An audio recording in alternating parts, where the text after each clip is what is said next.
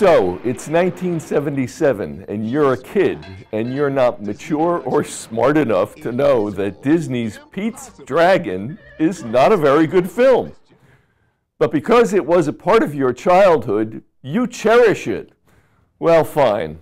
The film, a blend of live action and animation, was definitely a bit of a dud. It's set in the early 1900s in eastern Maine, where an orphan arrives, and the orphan has a not-so-imaginary friend named Elliot, and Elliot is a green dragon. The film also features Helen Reddy, Mickey Rooney, red buttons. One critic calls it maudlin tripe, and I'm afraid he's right. This new Pete's Dragon is also not very good. The setting is changed for some reason to 1982 and the Pacific Northwest. And the movie begins with that favorite gambit, a sudden car crash that eliminates a couple of family members.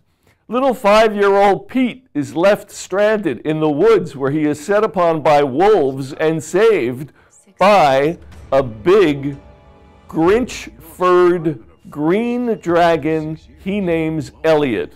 The film also features Bryce Dallas Howard as a forest ranger who, quote, knows the woods like the back of her hand, unquote, but has not discovered an 11-year-old wild child who lives in a cave beneath an ancient oak tree with a dragon that can make itself invisible at will. For some reason, Robert Redford appears in this film as an old coot named Meacham who claims to have seen the dragon in the forest in his youth, although no one believes him. While not a musical, this Pete's Dragon is full of maudlin indie pop songs, one after another. It got so annoying, I just wanted to turn the music off. A new Pete's Dragon. Why did they bother?